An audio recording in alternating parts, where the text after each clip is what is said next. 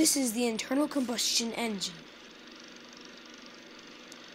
It looks complicated, but my companion Bob is going to help explain all the parts.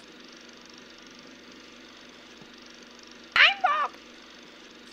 This is the camshaft, where all the cams are.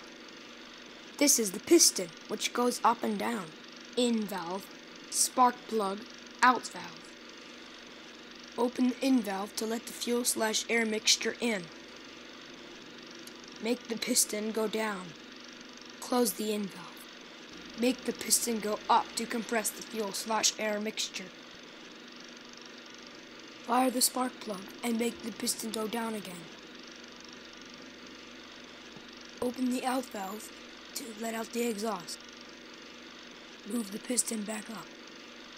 Let's see that again.